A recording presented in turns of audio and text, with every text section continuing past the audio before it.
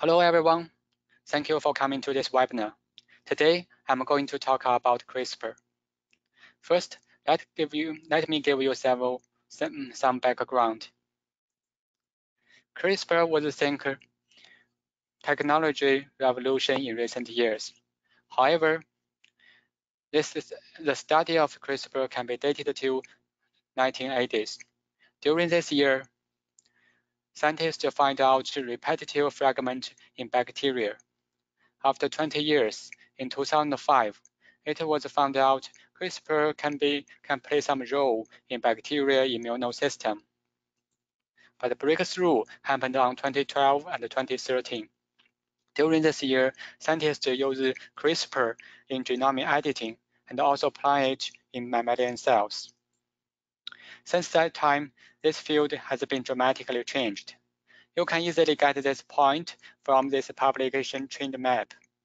Since 2012 and 2013, the publication number in this field go to totally different level. In recent years, CRISPR has been widely used in two different fields, such as human therapeutic, agriculture, drug discovery. Currently, this field has become much larger and including lateral progresses, lateral proteins. For the beginner, or even for some researcher who is focused on a specific area, it can be confusing to pick up the specific technology or just understand the whole pictures. If you have a similar question or confusion, then this webinar is just for you. Well, I will give you a general idea of a recent progress on CRISPR field and also help you understand the mechanism of these technologies. Okay, to help you to have a clear image, this webinar includes two parts. First, we will talk about CRISPR mechanism, which will further divided into CRISPR on DNA and also CRISPR on RNA based on its substrate. Part 2, we will talk about the CRISPR delivery system, which will tell you how to deliver your CRISPR product into the target cells. Now, let's go to our wonderland story. So why call it wonderland? Because I organize CRISPR technology, the major products, into the 6 parts. All these parts correspond to one pearl or one gemstone. And each gemstone can have its magic. First, let's go to DNA kingdom, DNA cart. DNA cart is its original discovery in this field. We will use the Cas9 for example. If we talk about CRISPR cutting mechanism, it can be very straightforward, just like 1, 2, 3. Step 1 is to form a complex with Cas9 and GNA. Step 2 is the complex binding to the target genome. Step 3 is to cut the substrate and leave double-strand break. This is sound very magic. However, there are a lot of details behind it. Let's take a closer look of Cas9 complex with its target. In this picture, you should know several concepts. First, this is GNA, that's directing RNA or guiding RNA that helps to find the target genome. It will include the two parts, spacer part and the scaffold part. Spacer part can specifically bind to target DNA sequence. Once its target binds to one strand of DNA, another strand of DNA will form the loop. So you can easily understand this loop strand fragment will have exactly the same sequence as a spacer. So it's also called a protospacer. This loop structure can be recognized by Cas9, and the Cas9 has the enzymatic activity to cut a double strand and leave double strand break. However, we know double strand break is very dangerous for cell, and the cell will recruit repairing system to fix them.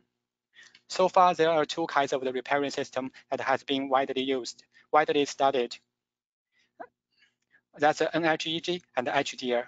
First one is NHEG. That's abbreviation for non-homologous end joining. It can fix the break very quickly, but not correctly. It often causes some deletion, and sometimes it also causes insertion if there are donor DNA just beside. Another one is HDR. The full name is for homologous directed repairing. Instead, it can fix the break accurately, but not so efficiently, because it needs the DNA repairing process to help DNA replication process to help repairing process. That also means HDR only happened in S phase of the cell cycle. To help you understand better, I will use the example of our company CRISPR knockout kit. We have two kinds of the knockout kit. First is KN1 kit. This kit uses HDR policy. First, this CRISPR kit can cut the target DNA, and then plasmid donor, which include left homologous and right homologous, will be integrated into the target sites. The second case is KN2 case. It uses different policy, as here is NHEG. The first step are same. It also uses Cas9 and gRNA to cut target sites. But the second step, they use a linear donor instead of a plasmid donor to be integrated into the target place. For both cases, we have the functional cassette inside of the insertion parts, and this functional cassette includes poly A fragment, which will stop transcription on the target sites. Okay, next we will go to DNA bind, which will rely on dead Cas9. So what's the dead Cas9? Dead Cas9. Let's go to see the structure of Cas9. Cas9 activity comes from the two enzymes. Technically, one is the HNH, which will cut binding strands. Another RUVC, which will bind to loop strands. If we introduce mutation to abolish two enzymes, Cas9 will lose its activity to cut DNA, but instead, it will grasp DNA very tightly. By using this property, we can change the Cas9 as loading dog for different functions. That means to fuse into the different effector proteins. So far, there are two ways to link them together. First is direct way. It can fuse the different effector into the Cas9 in plasmid level. Another is indirect way, also called the gRNA arm. It's a little bit complicated. You need to insert the target fragment into the gRNA, and this gRNA will recruit its partner protein. In this case, is MS2. MS2 can be used to fuse more effector proteins, just like the cascade. Let me give you more examples. If we fuse VP64, VPR, or P300, that's an example of activator protein into the Cas9. Under the direction for gRNA, it will be recruited to the target promoter.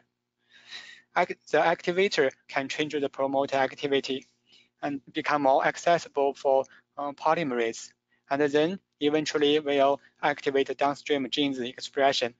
This is just the gene CRISPR activation.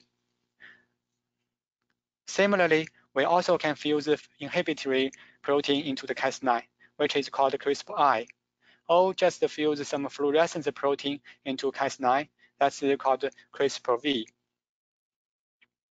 That's not all the list. Actually, this list can go very long.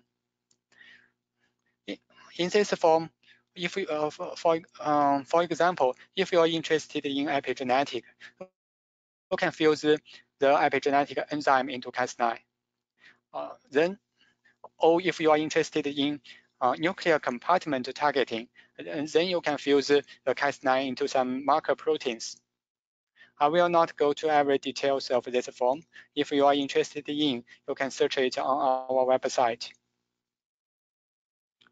Okay, next, we will go to the DNA editor.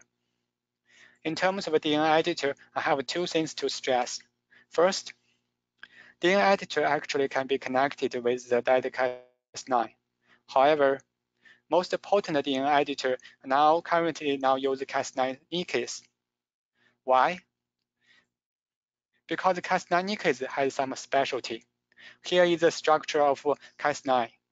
As we have talked, Cas9 has two activities. That Cas9 will abolish two activities together.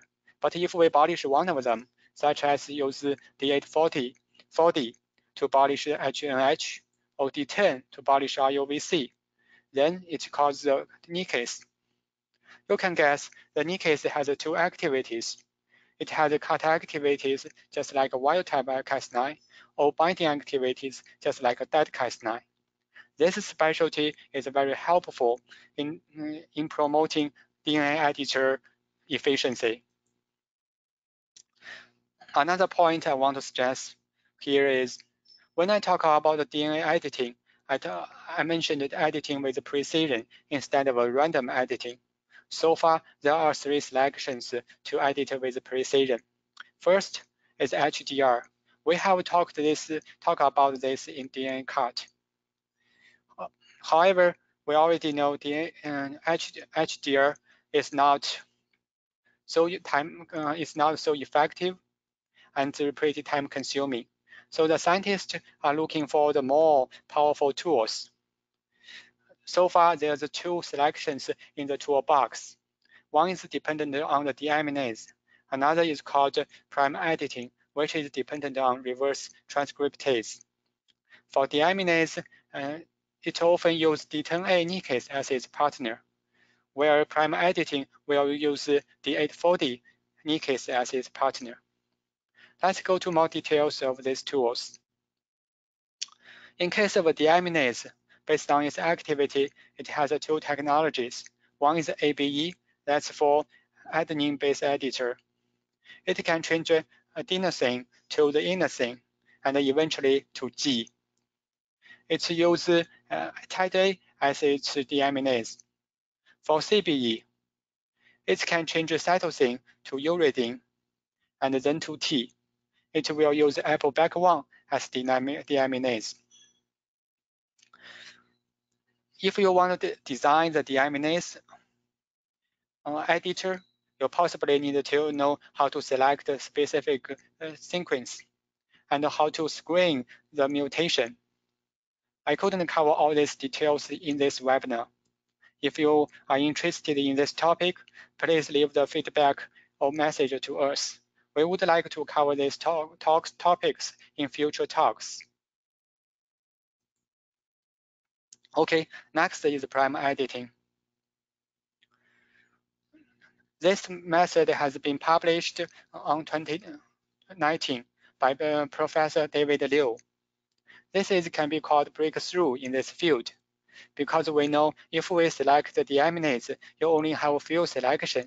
You're only able to change A to G or C to T, but you cannot change A to C or etc. However, using prime editing, it can break the limitation of this selection. It can change any base to any one you want it to be. Another difference is that this activity is dependent on reverse transcriptase.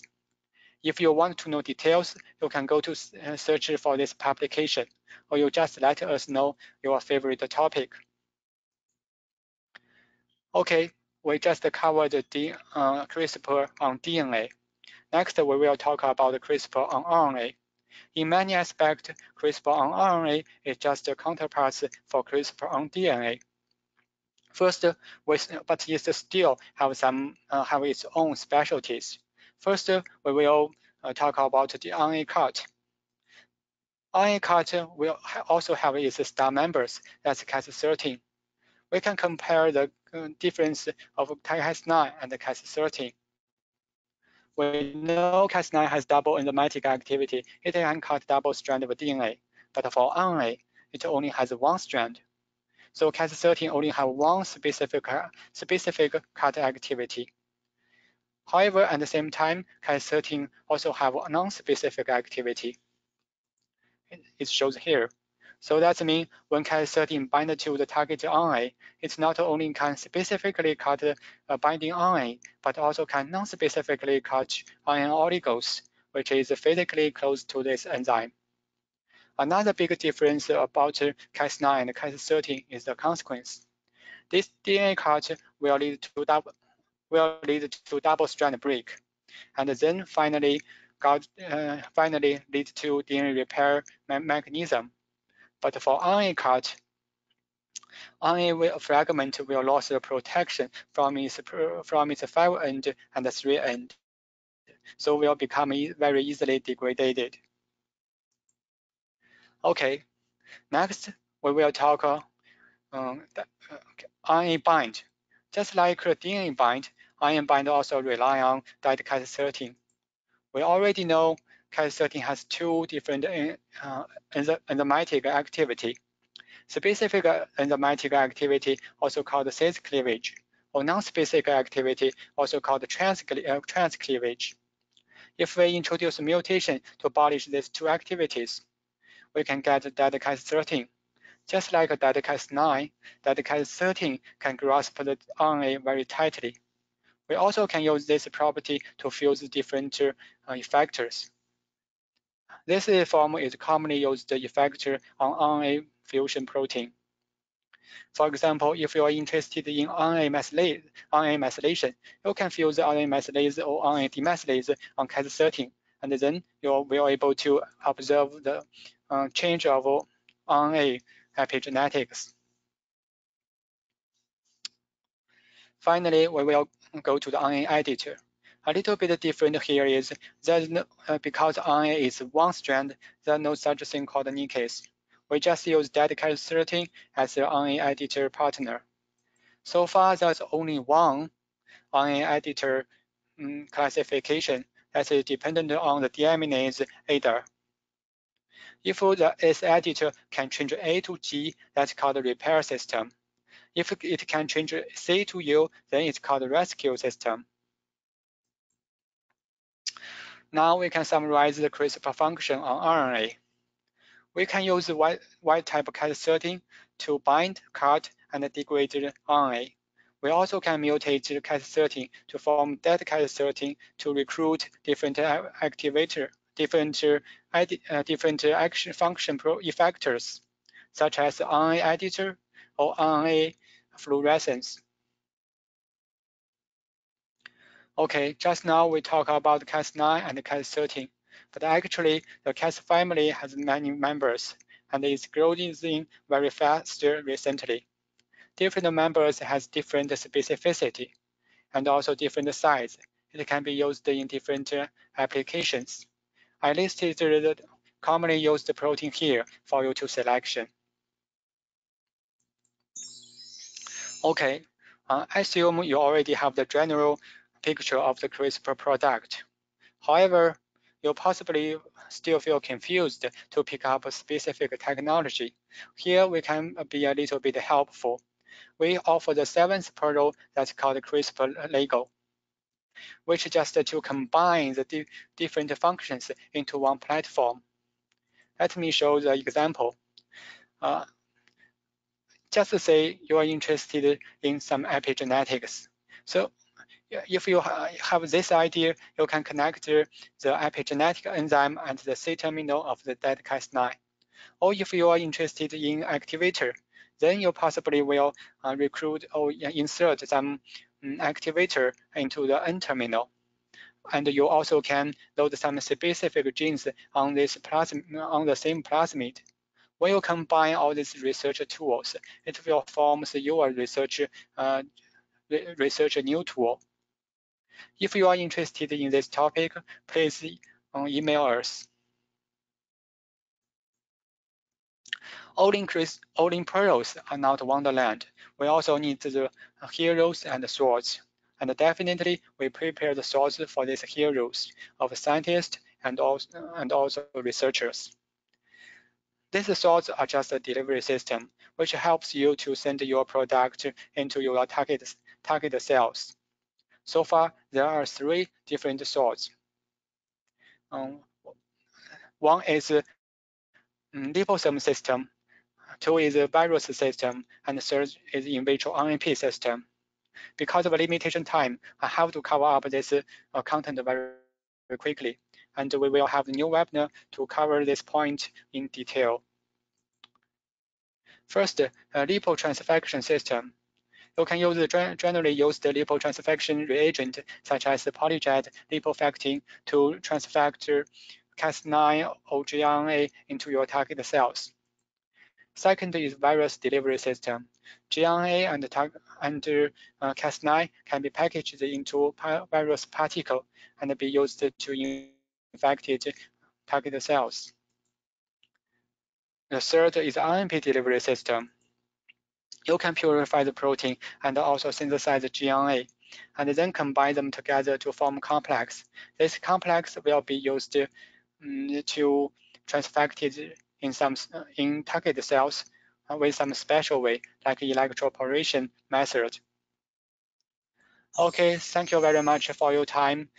Welcome to this CRISPR wonderland. Here is our contact information. If you have some question or feedback, please email us.